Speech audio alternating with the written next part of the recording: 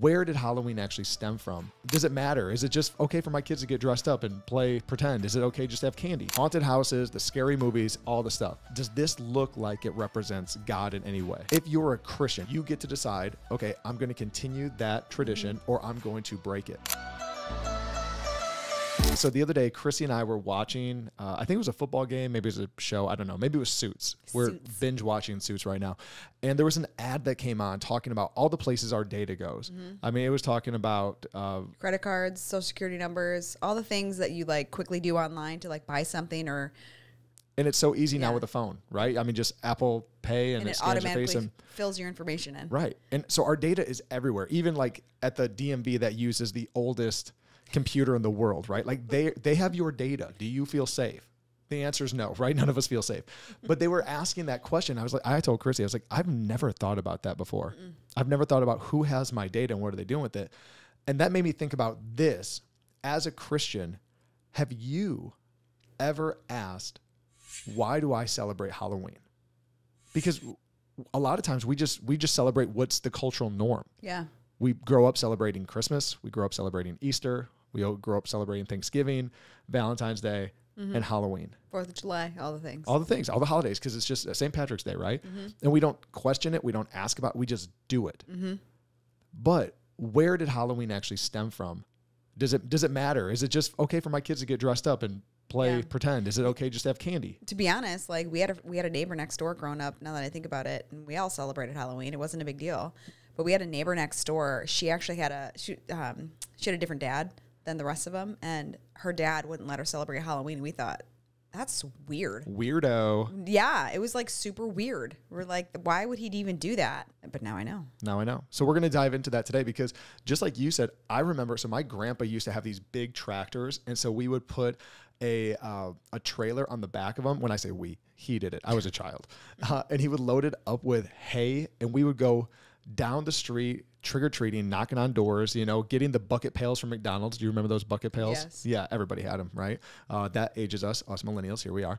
Just going door to door and then having parties and getting dressed up and just, painting the pumpkins and doing it all. And I'm sure same thing. Everybody online, you have that history, right? Yeah. Like you painted the pumpkins, you got dressed up, you went to the parties. All the things. Exactly. The haunted houses, the scary movies, all the stuff. But the question is, if you're a Christian, if you're not a Christian, this doesn't apply to you. Should we be doing that? Have we ever asked ourselves that question? And why does it matter? So there are some legitimate reasons why it matters. But one of the things that we need to understand is that we all have been influenced one way or another by somebody. Yes. Like even right now, I'm coaching Gwen and Vivi's basketball team. Not because I love spending time with 10-year-old girls. Or you're even good at basketball. I don't even play basketball. I'm a football fan. But they influenced me to coach them because I love them. Yeah. We're always influenced by somebody that we love. And so we're influenced by the Bible. We're influenced by God. We're influenced by our small group at church. But we're also influenced by our culture. Yeah. And especially here in Southern California, the culture is celebrate Halloween to the extreme. Yep. Like our neighborhood looks like a haunted house. It really does. And they claim to be a Christian. So these are the people that we're talking about. I put up these pictures at our church and just sharing a little bit about that and just asked, does this look like it represents God in any way? And you can even look at these pictures and ask yourself that same thing. Because the clear answer is no. No. It's like, not at all. Matter of fact, those are the things that Jesus was casting out at people. Right. Oh, yeah. And instead, what we're doing now for Halloween is we are glorifying it. And so some of you might wonder, okay, but it's just innocent fun. My kids are getting dressed up. Nobody's worshiping the devil, right? Nobody's doing any satanic rituals. Right. But here's the thing. We don't understand how demonic Halloween is. So it stems back from the Celts. They called it Samhain. That's where it actually stemmed from. What happens back then is they believe this time of year, October 31st, right until the beginning of November. Yep. There is the thinnest veil between the physical and the spiritual. And they believed that the demonic, that ghosts, that the dead would rise and they would haunt them there in the Celts where they lived. Yeah. And so to protect themselves, they would dress up like demons, like ghosts, Like the dead. like the dead. Because if they can confuse the demons, then the demons won't haunt them. Right. They wouldn't mess with them. They wouldn't mess with them. So if they looked like walked around like kind of blended in with them. That's called mumming, and that's where we get our costumes for Halloween today. Stems back from a demonic ritual, a pagan ritual, that we are going to dress like the dead and dress like demons so they will not haunt us. Yeah. But we don't know that because we just like, oh, it's just a Power Ranger fun. costume. It's fun. Right. Power Ranger costume. That's what I used to wear. It really dates you. It fit really tight too. Then another thing that they would do is it was the poor in the city, the poor in the town. As they are dressed up, they would go door to door to knock on these doors and tell people, we will pray for your home, again, to a pagan god, that they will protect your home from the dead, the demons, and the ghosts. Upon praying, though, we're asking for something in return, a type of food. If they did not want the prayer or they did not give them food, they would do something to their home. Hence, trick or treat. Right. Give me a treat or I will do a trick, which is another word for curse. And these are the things that Christians we're not aware of. Now you're aware of it, and now you have to decide what am I going to do with this. I want to say this really quickly because I feel like even when I said that about curse, you're like, those aren't real. Those don't happen, because we have a lot of lukewarm Christians that really don't understand the depths and the spirituality that this belief system that we believe as a Christian really is. And so I want you to look back on your life and think about something that somebody said to you when you were younger, something that your parents spoke over you, something that a teacher said about you. You've shared that before. And look at your life and your belief systems about yourself. I guarantee you it is connected back to those things. And those things are called word curses. So when I say a curse, right, when I'm talking about these things, those things are actually real. Our words have value. Our words have weight. God created with his words, and we were created in his image. And so now we have the same ability to use our words for life or death. And so I just want to touch on this meaning of like curse, and that it is actually real, and it affects us in our life. And so when these things happen, it is real. And to hit on that, because obviously the opposite of a curse is a blessing. Right. And so when you got married, you are making a covenant with one another and saying a vow, right? Mm-hmm. I'm saying a vow of how I'm going to be committed to you. A curse is a demonic vow. Mm. It's something that I'm now speaking over you that's bringing death. And just like you said, it's destruction. That there's life and death in the power of the tongue, where our words come from. Yeah. You want to hit on curses more? No, but I just want to tell the people that might not believe even in that curse part of it, as real as it was then, it is today. And so, well, I think even to reflect on that, an example, like, were you called a loser when you were a kid? You're not smart enough. You'll never be smart enough. Right.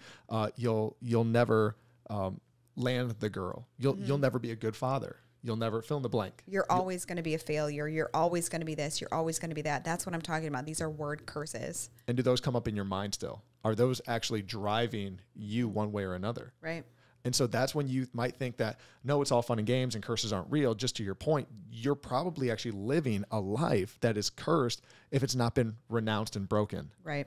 And now some of you might be like, this is a little deep for a marriage podcast, but we are pastors and we love Jesus. Right. And so it's like, how can we always just talk to you guys about dating and sex and all these things in marriage, but we don't also talk about the depth of the spiritual realm, especially when we're inviting it into our homes on Halloween, or we're taking our kids out there? Because again, the Bible talks about be fruitful and multiply. Where our seed, right? How are we actually growing that fruit? Is it going to be good fruit or bad fruit? Because you are a product of your parents. What they did, you get to decide, okay, I'm going to continue that tradition or I'm going to break it. And now the decision is for you, as you're learning about Halloween and where it actually comes from, is, okay, this is a holiday that is obviously pagan. It's demonic. I get to make the decision today that is going to be a seed for my children to see good fruit in the future. Yeah. Because one of the things like our kids have already done, and maybe you want to share this story. I mean, I guess I could, it happened with me, but I took Gwen and Vivi to school the other day. And my 10-year-old told me, hey, our teacher wants us to write a scary story. And I was trying to give the dude the benefit of the doubt because it's a Christian school. And I said, well, maybe it's a scary story you could write, like if you go to Disneyland and you get lost from your parents. And she said, Dad, it's about Halloween. Like just straight up. I'm like, okay, thank you, honey. She said, can you email him so I can do something different? Yep. Now that's my 10-year-old. Yep. She didn't hide it. She didn't make me come up with a different idea. She already had the idea because of the seeds that we have been planting. We are seeing the fruit of that. Yeah. And so, and the same thing with Vivi. What about Vivi? Remember that game that she was playing with some of her friends? Right. Yeah, because this isn't just this time of year. This is like fear. This is all the scary movies. We're very like aware of what our kids are watching. Because here's the thing. Do you know that anxiety is through the roof in our children? How do you think that pouring evil and fear and all of this stuff, I'm not even talking about, let's like put aside, which it is directly correlated to it. I'm not saying it's not, but if you don't believe that that the fear, and I'm talking about any scary movie is not related to the demonic, it is, but let's say it's not for a second. But now you're planting seeds of fear. You're planting seeds of, like just them being scared all the time. You know, their imaginations are running wild, as they should, right? So now these are the seeds that you're planting. Oh, it's fine. Watch whatever you want. Oh, that's scary. Oh, that's silly. That's funny. You're planting seeds of fear. What do you think is going to sprout up? Mm-hmm. And so this is a all year long thing, right? We were at a party. We were at a birthday party, like 2 weeks ago, and they had a bounce house. And there's this game. It's called Mummy, Mummy, Come Alive. And my daughter, my 7-year-old daughter, I tell you what, if you know her, which you probably don't, she is feisty. She will tell you what she thinks. She will say it like it is. So if you want the truth, you ask her, and she's not going to sugarcoat it. You can't handle the truth. You want the truth? You can't handle the truth. I can't handle the truth. I can't handle with it from her her sometimes. Yeah. And so she was being like very like clingy to me, which she is sometimes, but she was at a party. She's very social, and she was just acting weird. I was like, hey, babe, what's going on? Like, are you okay? And she's like, Mom, they're playing this game, Mummy, Mummy, Come Alive. I was like, okay. And she didn't want to participate. She didn't want to be in there with them. And then, you know, as she's telling me, the mother of another daughter was like right there. She's like, they're doing what? And she like booked it over there to like tell her daughter to knock it off. But it's like, these are the seeds that we're planting. And just to go off of what I was even saying before, that story about planting the seeds of fear and all of this stuff, the scary, the scaring, horror, all of that stuff. My kids, they like, yes, they've had a bad dream or two, but they've never had these night terrors and these constant, like, they're not full of fear. They're not like scared to like go do something or like, you know what I'm saying? Because I hear this from other parents all the time. We have friends that have told us they have had to like wake their child up and they're like stuck in this night terror. My kids have never had that before. None of them. And it's because I believe we are not planting seeds of fear. Yep. Well, even this time of year, you probably see it. If you're watching anything on YouTube, if you're watching any show, there's constant commercials and ads that are demonic. Absolutely. And you might think like, well, they're not demonic, but the question is again, okay, do they look like heaven or do they look like hell? If they look like hell, they're demonic. You know, like let's just like, let's not overcomplicate it. That's it. And so even last night there was a new movie coming out called Smile, and it's, I mean, again, a horror movie. And we're watching a football game and it comes on and we're like trying to get the remote to shut it off and everything. But that happens all the time. But our kids know once they see something like that instantly to turn away. And we usually, again, we shut it off or we mute it right away and they turn away. But it's protecting them. One of the things that we've seen that's happening in our nation, in our world, is the innocence and the purity of children being stolen at such a young age. Mm-hmm. Guess whose fault that is? It's ours. Us parents that are not standing up for their innocence and protecting it and their purity. Yeah. And ours that are just letting, again, this isn't supposed to be a political conversation or anything, but it's not just sexual. It's not. I mean, the whole political thing is going sexual, like that purity. Like I'm talking about eyes, ears, heart, body. We are called to be pure in everything that we do. And this is just a part of it. Well, it's like even thinking about the consumption of alcohol, which again, the Bible says you can drink, don't get drunk, right? But alcohol is poison. It is. It is poison. And so like no marriage has ever gotten better by getting drunk. No one's like, oh my gosh, you guys were a mess like last year. What happened? Go party every weekend. You know what we started doing? We just started getting wasted. That's how our relationship was being ruined by alcohol, because it's a poison and there's not purity in it, right? And so that's what we're just saying, sharing that with like a level of, okay, this isn't alcohol, this isn't intoxication. This is a holiday that's based from a pagan ritual, a pagan holiday. Yeah. Hey, do you ever wonder what should I do for a date night this Friday? Because it feels like you're just in a rut doing the same thing over and over. Well, we put together 52 date night ideas for you, ranging from budget friendly to, if you're a parent, how do I date when I don't have a babysitter, to something fancy. You want to get dressed up and really treat yourself. So click the link below. It's a free PDF, 52 date ideas for you and your spouse. Get it right now. And so there might be some questions that you have. So I'm going to answer your questions because we're not live. Okay. So some of the questions you might be asking yourself, you may wonder if participating in Halloween with costumes and candy is really a spiritual issue. Listen, Halloween is more than candy. It is more than costumes. It is for those who practice witchcraft. Mm-hmm. Matter of fact, I'll probably link this video in the bottom so you can go and watch it. But there is a pastor who used to be an ex-Satanist. His name is John Ramirez. Well, he is an ex-Satanist. Thank you. He used to be a Satanist. Thank you. Thank you for correcting me. He used to be an ex-Satanist. And he is an ex-Satanist. And now he's a pastor. So he was a Satanist, now he's a pastor. And he shares Halloween, what it's all about. He got married on Halloween. He was an ex-Satanist. He was a Satanist. I keep messing that up. Yeah. He dedicated his daughter on Halloween to the devil. The things that they would do on Halloween. So as Christians, we should be praying, right? Praying for our family, praying for our children, praying for, the government, praying for our loved ones, just praying, right? We want a relationship with God. Right. They pray to the devil. And I don't know if you know this. They fast all month long leading up to Halloween for demons to chase down Christians. What does that even look like? What do you mean they fast? They don't eat. They give up something to seek more of the darkness, more demons. That's crazy. Isn't it? Yes. The way that he was sharing this is that we have more people and the demonic side that are fasting and praying, especially leading up to Halloween, than we do on the Christian side of fasting and praying leading up to Easter or Christmas. That's crazy. I did not know that. Yeah, because Christmas and Easter just becomes a tradition to us, right? Like forgetting that, no, the reason for the season is the birth of Jesus Christ, our Lord and Savior. Yeah. Easter, it's not about bunnies. It's about the resurrected God. It's about the empty tomb. Yeah. And so we should be fasting and praying and believing that our unbelieving family and friends and coworkers and whoever, people at our gym, are going to come to know the Lord that time.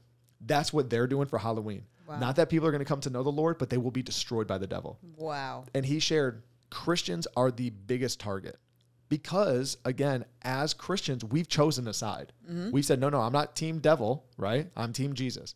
So they're praying, demons, go after the Christians. So what they pray over, just so you know, when you think it's just fun and games, it's just candy, they are praying over your children's candy. Make them sick, give them tumors, give them cancer.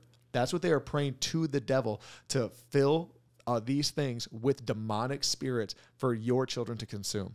Wow. That is crazy. And think about it. When you go to someone's door, when else would we do this during the year? Going to a stranger's door and wanting to eat their food. Right. Never. And here's the thing. A tactic of the enemy is not like, they're not going to look like that. They're not going to look as if, they might be dressed up, I guess. And so, but it's all a part of it. You're not going to know who they are. Right. They're smart. The enemy is smart. He wants to look good to you. He wants to be attractive and enticing to you. Oh my gosh, look how scary this house is. It's so fun. They're going to be nice. They're going to be sweet and kind. Right? Yep. Just like I can't judge a believer, right? You've seen it all the time. Oh, our daughter Kira. Remember she was waitressing and she's got sleeves all over her arms. She's got a bunch of tattoos because they cover up scars from her past. And it's all redemptive. Like it's all about her tattoos are all about Jesus. And so she was waitressing one time. And they tried to like minister to her and evangelize to her. And she was like, oh, actually, I am a believer. And they're like, oh, really? Like, you don't look like it. It's like, what's that supposed to mean? And so for us to judge a believer by the way that they look, it's the same thing. We can't judge somebody and think that we know somebody based on what they look like. Well, the Bible says that the devil comes as an angel of light. That's true. But when you speak about redemption, I think that's so good because it goes into the second question you might be asking. Well, can't we redeem Halloween? Can't we redeem Halloween? Because when you look at the origins of even Christmas and Easter, there's certain aspects that are tied to pagan holidays in that. But here's the thing. This is, again, let's use our brains. When you look at Christmas, is it dark? Is there horror? Is there fear? Is there death? Right. Is there sexuality? It's literally, it's the most cheerful time of the year. Yeah. The lights that are put up are cheerful. The trees that put up, they're cheerful. The manger scene, everything is so like cheerful. So something that was pagan that is redeemed, that points to Jesus, and you can't see any paganism in it. But with Halloween, it is nothing but darkness and death and the devil. And same thing for Easter, because people are like, oh, well, Easter and the bunny and the egg and the fertile and all this. That's true. Yeah, that is true. Right. But we celebrate Jesus. It's been redeemed. It's totally redeemed. Like even at our church, like I don't think we've never had an Easter bunny in our church, have we? No. Okay. So it's even like that. Like we celebrate the empty tomb. That's what the big thing is. Like what do you celebrate? Let me ask you this. We're talking about we celebrate Jesus's birth and we celebrate Jesus' resurrection. What do you celebrate on Halloween? It's nothing with Jesus. It is pure demonic. And I'm not trying to beat you up, and I hope you hear that from Krissy and myself, but we didn't know this until we had a witch come and speak at our old church. She was an ex-witch. We just let anybody speak at that church. She was an ex-witch. Now she's a minister of the gospel. Yeah. Goes around sharing. And same thing. She would tell us the things that they would do on Halloween night. Yes. The sacrifices that they would do, the prayers that they would do, the spells that they would cast. Even John Ramirez, this is crazy. When Satanists are crazy. When they would hear sirens and he would go to scenes of whether it's a murder, whether it's a car accident, whatever, literally collect body parts. That's trippy. Yeah. Collect the bones. Gather these dead objects to do spells and even drink the blood. Ugh. I know. Crazy. So anyways, if you're thinking, can it be redeemed? The answer is no. Leviticus 18:3 says, you must not do as they do in Egypt. So again, us as Christians, we're coming out of Egypt. We're coming out of a culture of death and we're coming into life. It says, where you used to live, and you must not do as they do in the land of Canaan, where I am bringing you. Do not follow their practices. You must obey my laws and be careful to follow my decrees. I am the Lord your God. So we're asking, what are his decrees? This is what Ephesians 5:11 says, have nothing to do with fruitless deeds of darkness, but rather expose them. Boom, exposed.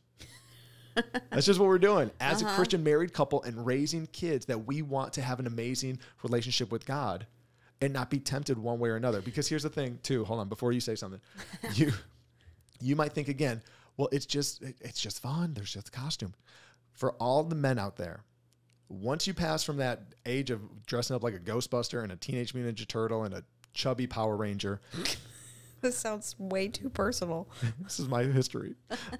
And you start going to parties as an older teenager and in your early 20s, you are not caring about your costume you're wearing. You're looking for the chick with the skimpiest skirt with her boobs hanging out, right?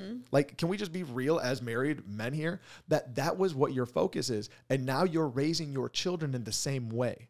It's all about the seeds we're planting. So I'm trying to teach my children with the seeds we're planting that we are not to have anything to do with deeds of darkness, but we expose them. Because I don't want my son going after all these chicks that are not who God intended him to be with.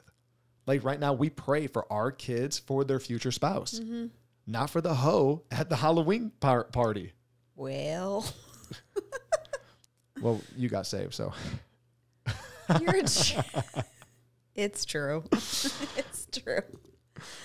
How confusing for our kids that we would preach something all year long, and then it's like we throw it out the window. Good point. For the sake of fun.